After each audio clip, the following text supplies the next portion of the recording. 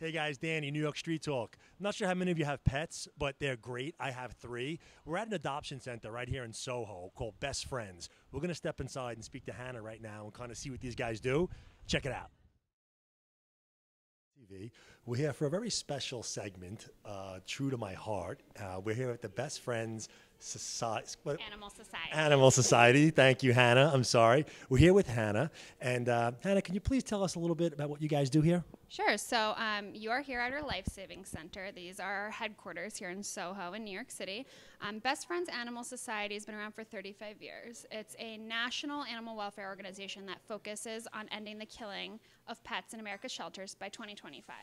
Amazing. Yeah. So here we have cats, we have kittens, we have dogs and puppies, and we also have lots of graphics and things to alert people to our mission, what we're doing, and help introduce them to what we're after. That's amazing. I mean, we were just walking around, and there's so many cute little animals here. My wife will kill me if I come home with another one.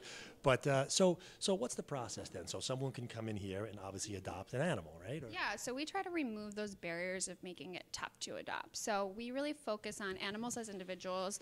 We like to take the time to talk to people, understand what they're looking for, what their lifestyle is like, and then match make from there. So we just have an application process. We have you meet with one of our adoption counselors, find something that works for both of you, and that's it. You take home an animal. That's fantastic. That's great. And I know there's so many statistics about people living longer with animals and all that crazy stuff. So I would definitely encourage you to come get an animal right here in Soho on West Broadway.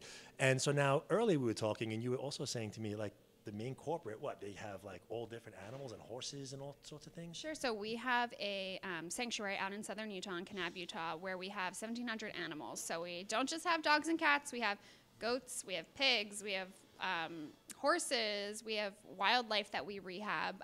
So any kind of animal you're looking for, we can help you. So we are in Kanab. That's our headquarters. That's our sanctuary, our original location. But we are also in Salt Lake City, Atlanta, 2 centers in LA, and we are opening one in Houston as well. Fantastic. That's amazing. And I know we're obviously right here in New York. I'm definitely going to get a horse and a pig, soon. So, no, but really, it's amazing. And it's okay if you kind of walk us through a little bit and we can see what's going on in the back? Sure, of course. Let's go. Thanks, guys. Come check it out.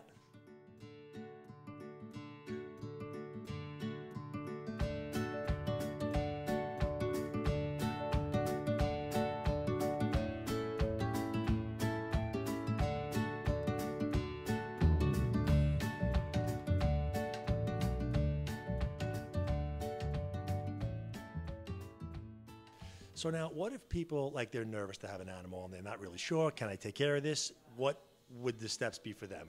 So we would recommend fostering. Fostering is a great way to sort of test drive what it would be like to own an animal. So there isn't really a time requirement, and if it's not working out, we will of course take the animal back. So again, fill out an application, talk to our adoption counselors if there's an animal you're interested in, and take that animal home and see how it works out. Because animals do differently in homes than they do in a shelter or even here in our Life Saving Center environment.